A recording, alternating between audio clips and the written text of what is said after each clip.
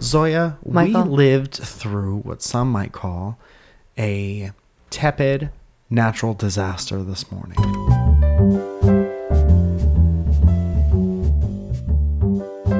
We did. We woke up in a panic at about 4:45 in the morning, not knowing which way to go. Yes. There was an earthquake this morning. Yes. And Mike, every time there is an earthquake, Yes. Mike is like, and then he like throws his body Come like on. onto mine. Dude, you're not. Listen, I am treading lightly today. I think that. Okay, I'll tread lightly. Okay. It was fucking hilarious. I'm though. treading lightly, and I wanted to say that what I did was less a spastic act of terror and more a heroic act. You did a great of job. Fearlessness. My hero. Yes. Me. I'm Popeye in this. I'm like It's if Mike the Popeye and Popeye's Pluto the fucked a little bit. Sailor Man. Hem hem. Pew, pew. And I just drank one of these, so I feel like my forearms could flip a tugboat. But you made it sound like I was nervous and panicked. There's no other way to be. But then I woke up because I had a lady issue Yes. and I was not happy. Yeah. And I literally like got up, went to the bathroom, went to the living room, and then I was like, I just want to be snuggled. And like I came back in bed and I was like, will you snuggle me? And you were like, I guess I'll run back into the arms of the person that shielded me from the earthquake. My hero. Me. My dad called me this morning, or I called my dad. Mm-hmm. Let's get that right. I called my dad, and he was talking to me about the earthquake. He said, did you have one yesterday or today? I said it was this morning.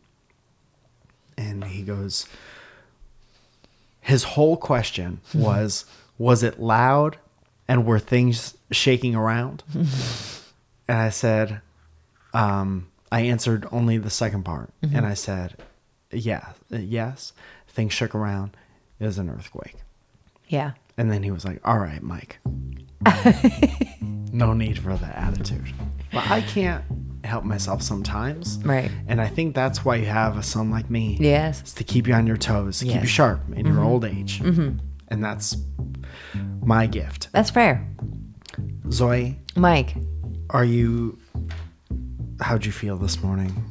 Did you feel like if it was worse, my arm would have protected you from almost Certain dangers. Yes, I think it would have. But it was very funny, like at first before I realized what was happening with my body. It was funny. Like I kind of like giggled about it because that's never a fun way to wake up, right? And happens all too often. it's just like I started to like giggle to myself and then I was like, fuck. And then had to get up. Yeah. Well, And I was so cozy before the rumble tumble started of sometimes we don't, if there are people out there who have never been in an earthquake before. I know when we were East Coast people, we had never felt that before. no. It feels kind of like a big old truck is driving by your house. You know when the garbage truck pulls by your house and you feel a little bit of a rumbly tumbly, or if your Uncle Greg comes over and he has the Ford F-152 Ram with a double Hemi in Herp, herp. It's like Greg is racing the garbage truck down the street. And instead of driving, they're jumping, and their cars are jumping on the ground. And that's what it feels like to be in an earthquake situation. Yeah. I mean, you're not far off. Longest earthquake I was ever in. I'm sure if you go back in the archives, and by that I mean previous episodes of this podcast, me and Ron Funches and several other comedians were in the Hollywood Improv, and Ron Funches was on stage. And that's when I experienced the longest earthquake. that I had ever experienced before. What's funny is that you were on a hike the day before Yes. with someone, and I was packing our old place. Yes. And that was the longest earthquake, and that was on the 4th of July, 2019. Yeah. And 2019? Yeah, something like that. Because that was pretty recent. Mm-hmm. Ari. I was with Ari.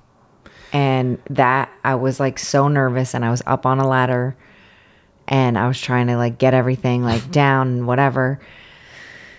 And I was like, like in the kitchen, like. That's so unlucky. Think of how much more time is spent not on a ladder. And you were on a ladder when the earth begins to. That was scary because it was like, it was a big one. Yes. First of all, Not thank the, God. Not to be confused with the big one. Yeah, but the aftershock was weird. Yeah. And then watching like the pool like slosh back and forth, Yes. and there's like no one in it.